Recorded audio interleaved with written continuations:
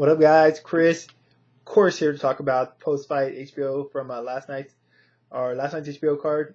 Started off with Chad Dawson versus Adrian Diacono. Not a whole lot to say about this fight. Typical Chad Dawson fight. Chad Dawson wins fairly easily. Two things that bother me about this fight. Actually, just one thing for the most part.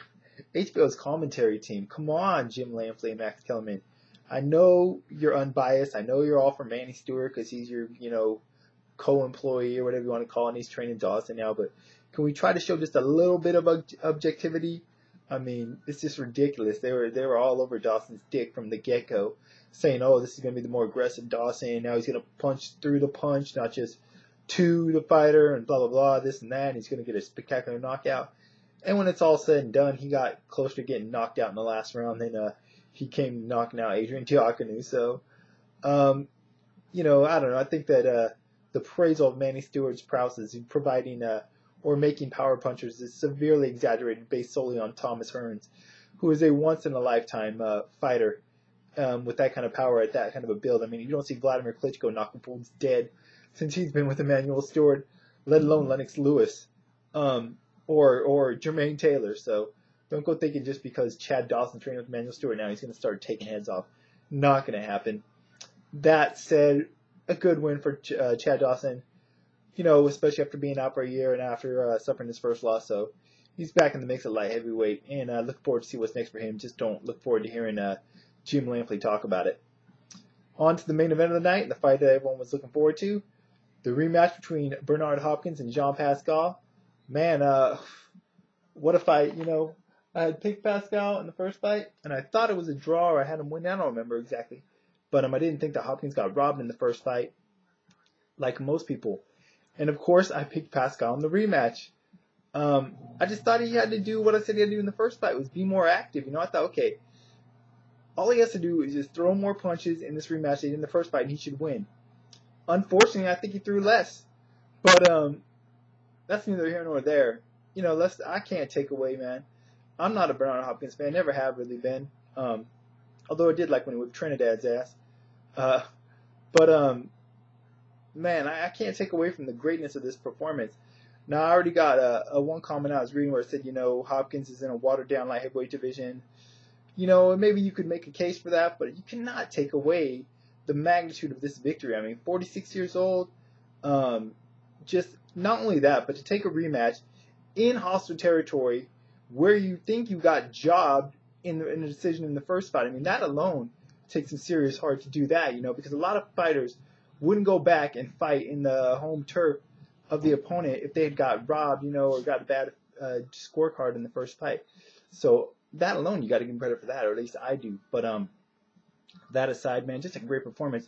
A good fight, Pascal's performance for the most part was very similar to the first fight, minus the knockdowns against Hopkins. But Hopkins, I think he actually improved on his first performance. The first one, it was unexpected. He was crafty. This one, he was even more crafty. But, he was more aggressive here, more open. Just, I don't know, man. It's hard for me to even describe how well of a game plan he executed in this fight. Hence the nickname, the Executioner, right? But he just had Pascal befuddled so many times. And of course, he made some great statements afterwards of how Pascal has great talent, if not the technical skills to apply it the way he should, basically implicating that Pascal needs a better trainer or more experience, which I think is the case. But, there were some good rounds in this fight. Both fighters got hurt. Pascal, of course, got hurt early on first, but Hopkins couldn't finish him, and then Pascal ended up clipping Bernard later on in the fight, but couldn't really follow up. And, of course, there were just some disputed knockdowns in this fight. I thought Hopkins said it best in the post-fight interview. They weren't necessarily knockdowns, more slippages because of that shitty mat that they had, that red mat. The only time I want to see a red mat on a boxing canvas is if it's from someone's blood, dude. That was terrible. That canvas that they were using in the fight was slipping all around all night. But even Hopkins says he didn't think those were legit knockdowns. He just kind of would make a case for him because, hey, if you can get that extra point from the referee or from the judges, you're definitely going to go for it. But yeah, and then of course Bernard, he was piling up the rounds, but there was also some close rounds here and there, much like the first fight where it's like, I could see a possibly close decision if it goes to it, if it goes to the cards. And then, of course, Pascal needing to pull out that 12th round, possibly needed stoppage, almost got him, man. He hit Bernard with that huge right, which goes to show Pascal definitely carries his power late in a fight, regardless of his punch or energy output throughout a fight. It goes to show he has power late, but once again, he couldn't capitalize. Of course, granted to Bernard. Bernard just went swinging for what was left, kind of fighting for his life, so to speak. Saw the finish line and didn't want to throw it away or collapse it right before he reached it. But he survived. Pascal, of course, once again could not capitalize on the moment, and it goes to a decision.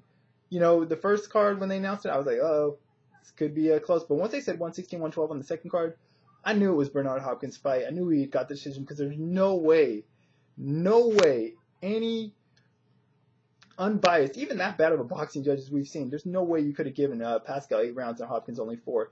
So once they said that, I knew it had to be a decision for Hopkins, which, I've never been more glad to be wrong in a fight as far as a decision going into a prediction. And once again, I'm not a Hopkins fan. I never really have liked Hopkins too much, both inside and outside of the ring, although I do respect the guy.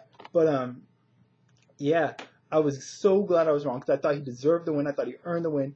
You knew he earned the win when, regardless if there was fans that booed at the decision or not, when you heard people chanting Hopkins and B-Hop throughout the fight, at times when these people were all against him, when he walked into the ring, it was announced to start the fight, you knew that you were seeing something special from Hopkins and that it wasn't just you seeing it on TV and the announcers. It was also the fans in attendance that, could understand what was really taking place in that fight.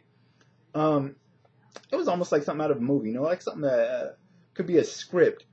But fortunately for Bernard Hopkins and fight fans, this was definitely legit. And, just a great performance by Bernard Hopkins. Pascal, disappointing performance on his end. Once again, you got to give Hopkins credit for it, more so than just Pascal. But Pascal really needs to learn how to fight more than just spurts and bursts. Like Hopkins said, not just throwing power punches here and there. Set those punches up.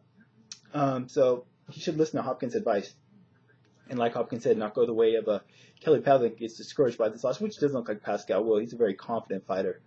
But yeah, my one biggest problem with this fight, definitely the referee. That guy was a clown, man.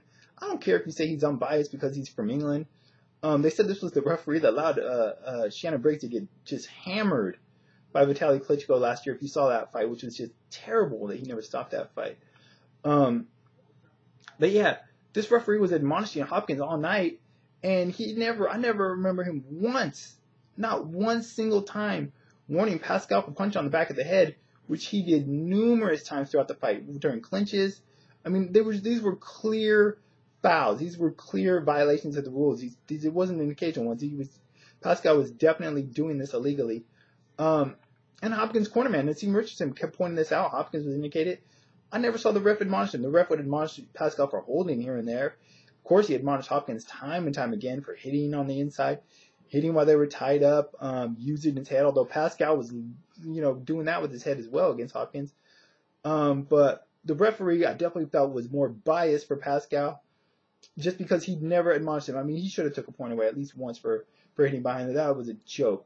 Fortunately for Hopkins, it didn't come back to cost him. Or it didn't play a big factor into the fight, but I just don't want to see this ref anytime soon. He was a joke. But aside from that, just great win for Bernard Hopkins. History in the making. It was good to be able to say I saw history. And yeah, as for what's next for either fighter, I would love to see John Pascal against Tavoris Cloud. I think that'd be a sick fight. Hopkins, I don't really want to see him against Dawson. I think that's a boring fight. I'd rather see him fight, like he said, he called out a Butte.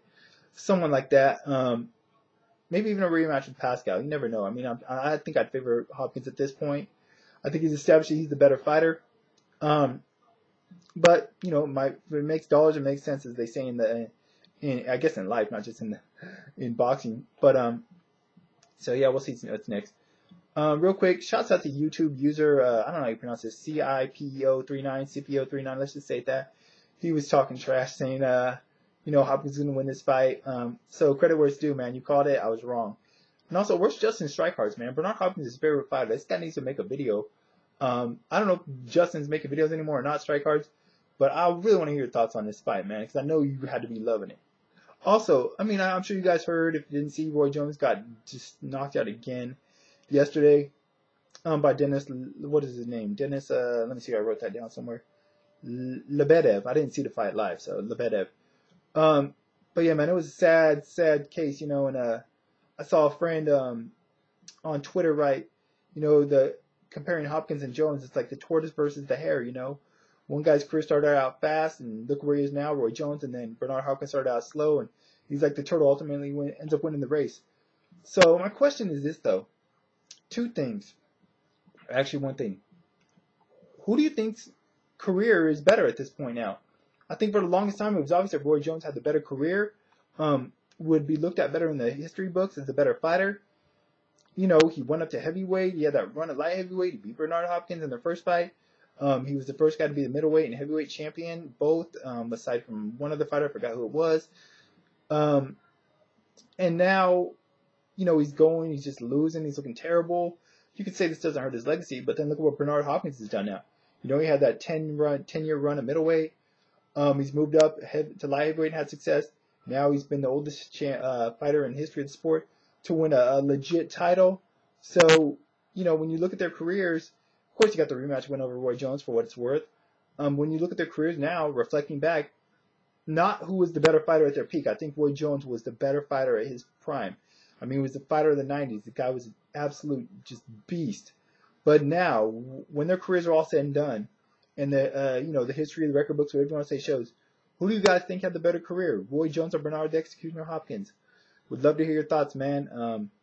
Honestly, I'm still not sure. I'll probably be talking about this though and a lot more. Of course, this fight and everything else on the Science Bites Radio Show coming up soon. If you can't catch it live, if you catch it live, man, feel free to call in and give your thoughts. Would love to hear them. The number is 347-637-3025. And of course, I'll put a link to the show and the information part of the video, as well as a link to my Twitter and scienceadvice.com. But can't catch it live, you can always catch it on podcast and on demand. Want to hear your thoughts on the fights, man? Dawson, Diakonou, what's next for Dawson? Of course, want to hear your thoughts on Hopkins' performance against Pascal. What do you think Pascal should do next? And what do you think Hopkins should do next? And, you know, if you have any thoughts on Roy Jones, go ahead and leave those. And, of course, who do you guys, like I said, who do you think had the better career, or who do you think in history will be looked at as the better fighter or have had the better career, Bernard Hopkins or Roy Jones Jr.? That's it for now, guys. Science Bites Radio Show coming up in a little while. Until then, or until next time, I'm out.